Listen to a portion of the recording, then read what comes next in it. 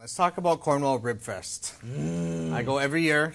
I know Benny goes every year. Look at Amber. Okay, put it out there right now, Amber. Why are you making that face? Why are you making that face? Explain. Typically, I don't like ribs. Don't tell my dad. Why? Because he barbecues them, and I just had some a couple weeks ago. But I don't like them because they're messy and they get in my teeth. Oh my God! So we're gonna take Amber probably this week, and we're gonna bring her wet naps, and we're gonna bring her floss, and we're gonna get you on camera eating a rib.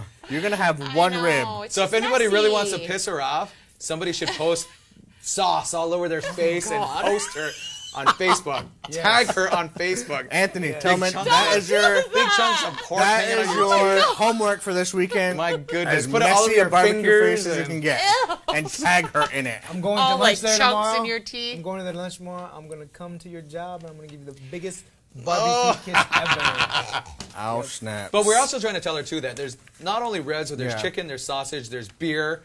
And there's also entertainment throughout the entire day. It's a festival. There's beer. I'm excited about the festival. And it's not barbecue beer. Are you sure? It probably is. Well, not only that, like it's Ribfest, there's all that stuff, but then there's these companies and these I know what you. Vendors? They're not chefs, but. Yeah, they're vendors. They're actually on a vendors, national circuit. They go from city to city. I know Cornwall is this weekend. I'm actually going to a volleyball tournament in Brockville the first weekend of August, and they're going to be in Brockville. So they kind of have this. So Benny's just following him is all he's trying to say. It was coincidental. It was coincidental that I'm going to a volleyball tournament too. He's totally coincidental. He's a stalker. I may or might not have some chicken and ribs. You heard of the powwow trail? He's hitting the Ribfest trail. Hey, you got to follow what's good. Yeah. And I'm not afraid to get dirty. I'm just saying. I bring an extra shirt. It's a rib. And you got to go crazy for ribs. I mean. So has it always been 4 days? Thursday, Friday? No, they added an extra day this year. I think this is the first year that they're doing 4 days. Typically, it's been Friday, Saturday, Sunday, but because it's so popular and it's growing so big every year. Like 100,000 visitors. Yes, right? That place is packed. It's like you want to kind of pick the day that you go. I always go the last day because people are so sick of it by then that it's like, quiet. okay, yeah, it's quiet. You can go right up, you can order.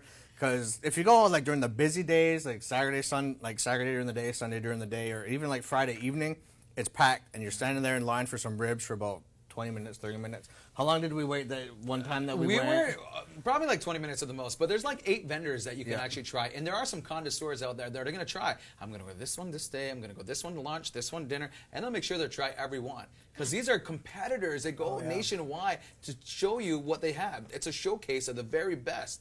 I'm telling you, if you've never been, it's quite the... I'm really busy. Yeah, but it's you know, at least check it out. I see Shania's twin is going to be there on Friday night. She sure is.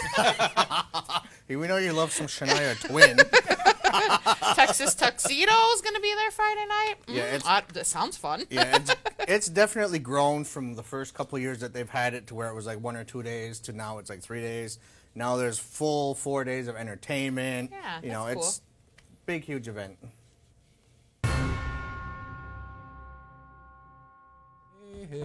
Yo honey, yo honey, yo honey, yo honey.